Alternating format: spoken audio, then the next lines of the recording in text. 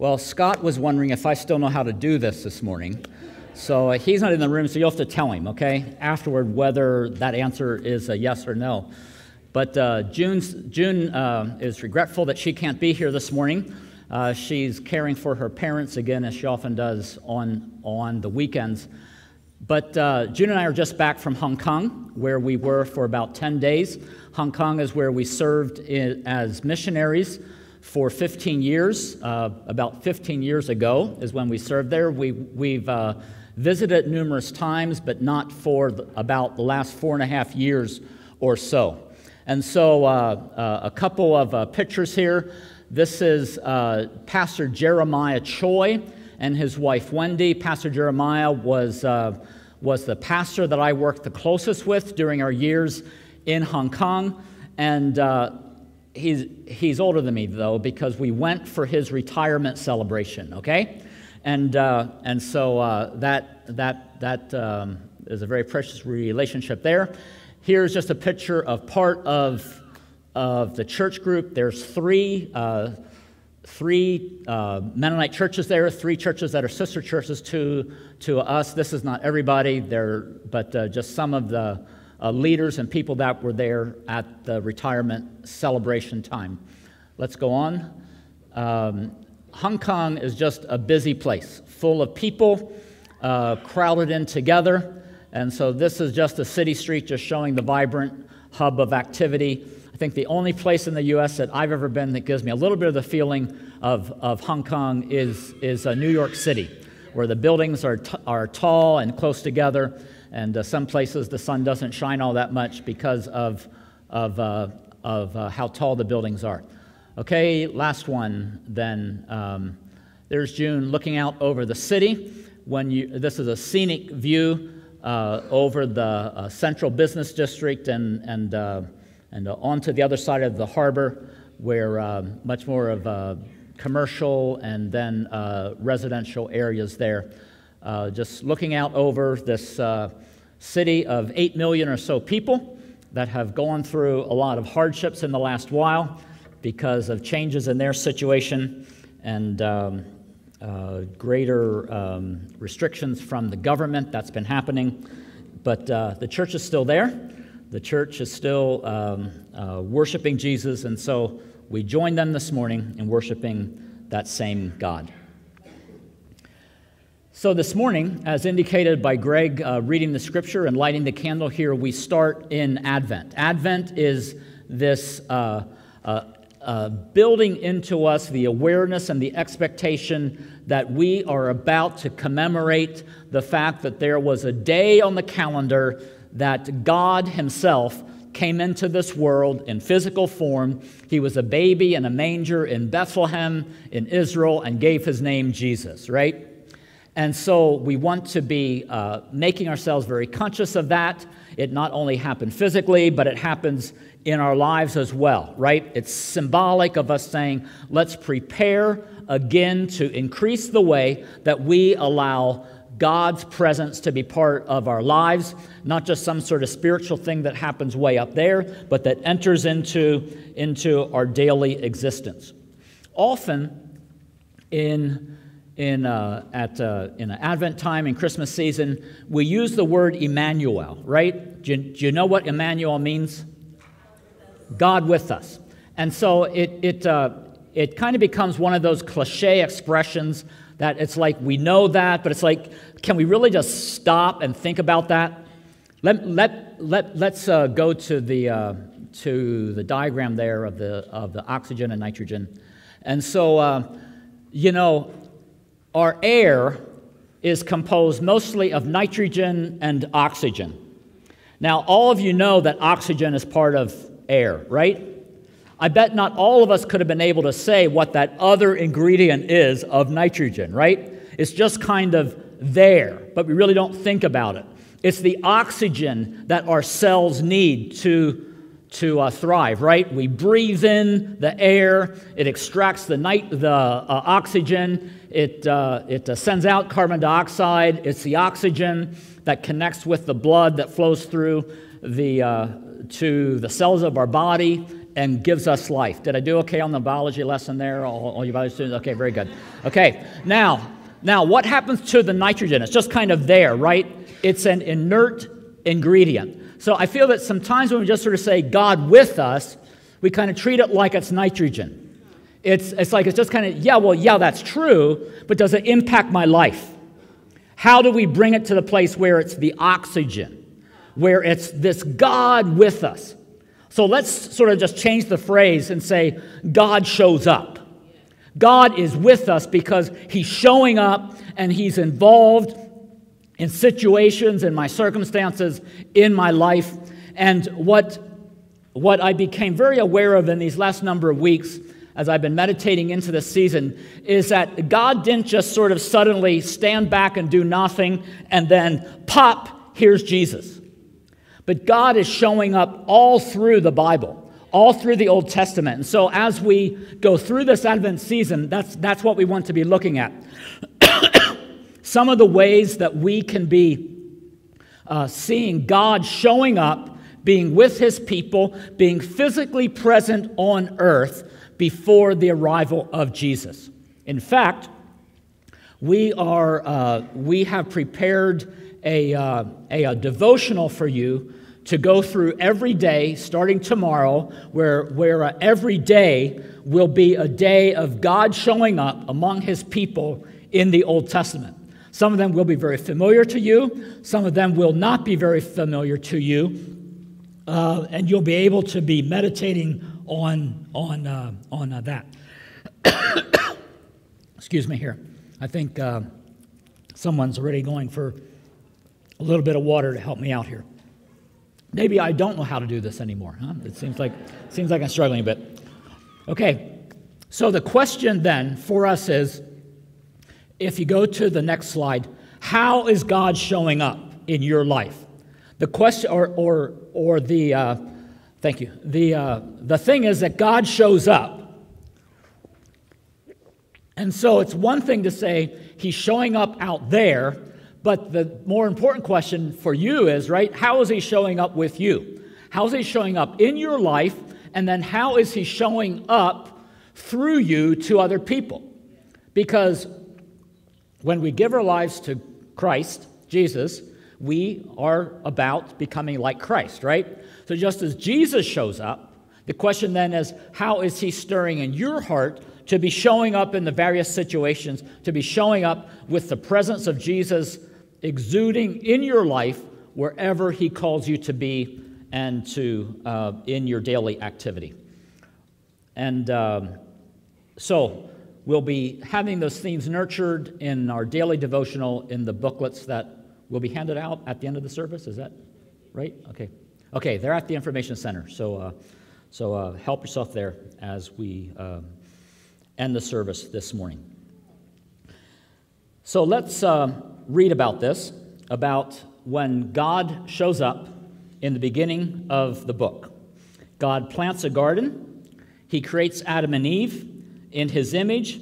He gives them the garden as their home, and then he comes and visits them in the garden. Chapter 2, verse 8. The Lord God planted a garden in Eden in the east, and there he placed the man he had made.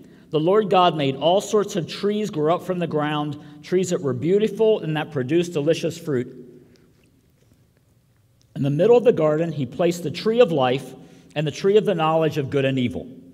The Lord God placed the man in the garden to tend and watch over it, but the Lord God warned him, "You may freely eat the fruit of every tree in the garden, except the tree of the knowledge of good and evil. If you eat its fruit, you are sure to die."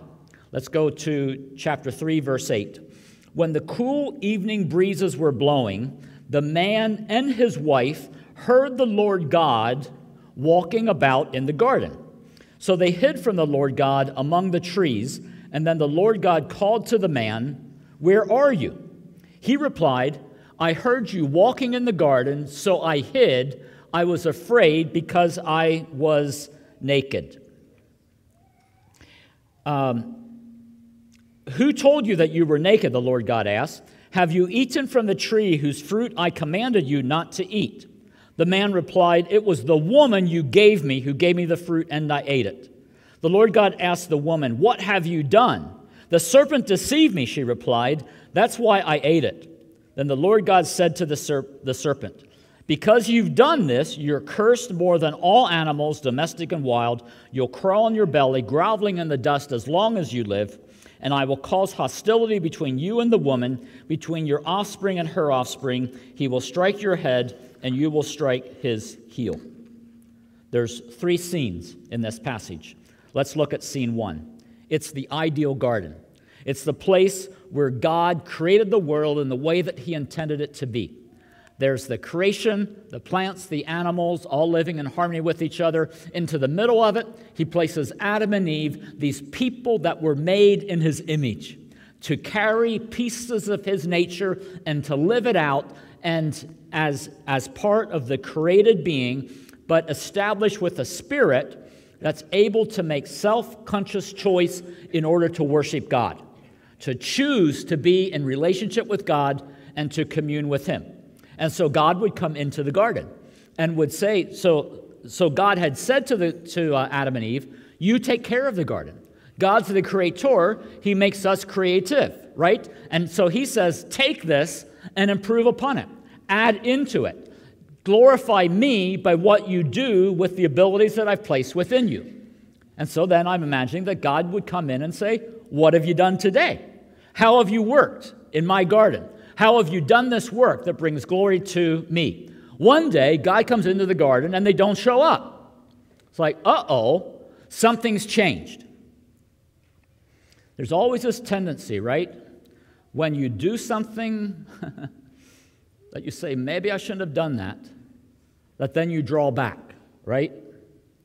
How many times have you heard even like in public, in the political arena, where it's like when a politician gets into trouble, it's not so much for what's done, but it's because they tried to cover it up, right? It's because they pulled back. It's because they started to lie about it. It's because they started to deceive and to try to say it's not that way. So what had happened in between time was that the serpent had entered into the garden, right? We'll get to that in stage 2. But right now, God is interacting and trying to be in relationship with his people and finding out that the people are drawing back, they're isolating themselves, and they're not ready to keep on investing into this relationship with their Creator. Does that seem sensible to you? It seems like rather a strange thing, right? Here they are in this ideal garden. They're ministering in this. I mean, they're there. They're able to talk with God himself, to meet him face to face, and then suddenly they step back from that as though they could improve upon that setting. Scene 2. Lucifer enters the picture. Lucifer is described as this serpent. Now, just imagine something much more than a snake, right? Because the punishment was to grovel on his body, so that means probably that when the serpent would have walked into the garden, right? So what do you think the serpent was? I don't know. I mean, we could have fun just thinking of our imaginations there. But it's this attractive, magnificent being. And comes into the garden and says to Adam and Eve, what did God say about this tree? This tree of knowledge of good and evil? Don't you want to know what that's like? And it's not just this test of like, are you going to eat a candy bar? But to take of the tree of the knowledge of good and evil is to say, don't you want to be the one that determines what's good and what's evil? How come you're depending upon somebody else for that? God made you to be a person that makes choice. Make your choices. Decide what's good and what's evil. And a lot of people do that, right? Some of us have tried that ourselves, right? And God a lot of times allows us to do that, right? But the unspoken underneath that is that when those choices are made, there's consequences to those choices, right? Because that's the way the world's set up. That's the way it's designed to be. because you're not the creator and I'm not the creator, we don't get to recreate the world. We get to live in the world. We get to live in it in the design of the creator. But you have a choice whether you want to live in cooperation with that design or whether you want to stand outside of that and try to improve upon the perfection of God. And a lot of times we do that. I want to determine so that everything that I've done is right and everything that you do is wrong, right? So that you're always indebted to me and I'm never indebted to you. It becomes the self-serving nature. God isn't looking at individual sins so much as he's looking at that condition of our hearts. Is what you're doing to serve yourself or to serve God? To serve and bring glory to God. That the way we live in our lives is for a purpose outside of ourselves, or is it to be setting ourselves up as our own God and asking for people's worship of ourselves?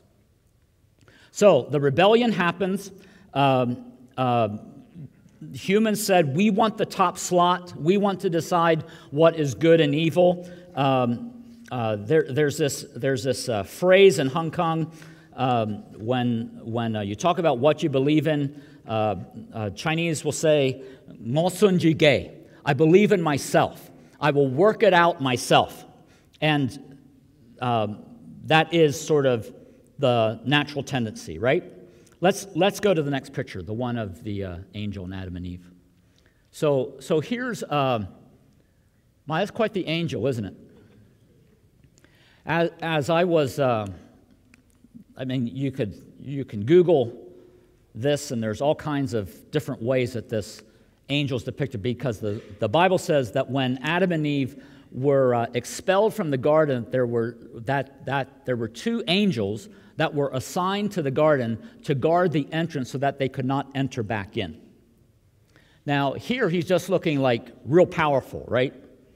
Like, nobody's going to mess with me. On some of the pictures, it looks like, you get out of here, you wretched scum. And there's one that I saw where it's more like this, where the angel's more like sorrowful. This is what has to happen because of the consequences of the actions that have taken place. But when you look down into the fine print of the Scripture, it says that God sent them out to protect them from the garden. That the way of God showing his mercy at this point was to make sure that they would not eat from the tree of life, therefore sealing their fate to be isolated from God forever. And thus it was that the garden remains closed, that we go through intermediaries of priests and sacrifices and such in order to get to God, in order to have relationship with him, until scene 3. And God prophesies it in his words to Satan right here in verse 15. Genesis chapter 3, verse 15. He's speaking to the serpent, and he says, I will cause hostility between you and the woman, between your offspring and her offspring. He will strike your head, and you will strike his heel. The offspring of Eve will strike the head of the serpent, and you will get his heel. It's the beginning promise of God saying, I will send an offspring of this woman. I will defeat you, Satan, through human beings, the human being of Jesus, who will one day come and will knock you out. He will destroy your empire, Satan. He will establish a way again to enter back into the fellowship with God that comes from the Garden of Eden. So let's have the next worded slide. In Eden, the entrance is blocked, but in Jesus, the door is open. Because Jesus says, I am the gate. Those who come in through me will be saved. They'll come and go freely and will find good pastures. The thief, or the serpent, or Satan's purpose is to steal and kill and destroy. My purpose is to give them a rich and satisfying life. God's desire for you is a rich and satisfying life. It happens by you not trying to set up your own empire, but it comes from you humbling yourself, humbling ourselves, and entering through the door of Jesus in order to enter back into that Garden of Eden fellowship with who God is. In essence, for the last image, the cross of Jesus becomes our tree of life. We enter in at the door of the life of Jesus that comes from him giving up his life for each of us. It's the story of Christmas. Let's pray. Lord Jesus, thank you that you did not stay far off. Thank you that you did not keep us isolated, but that you provided a way. In Jesus' name, amen.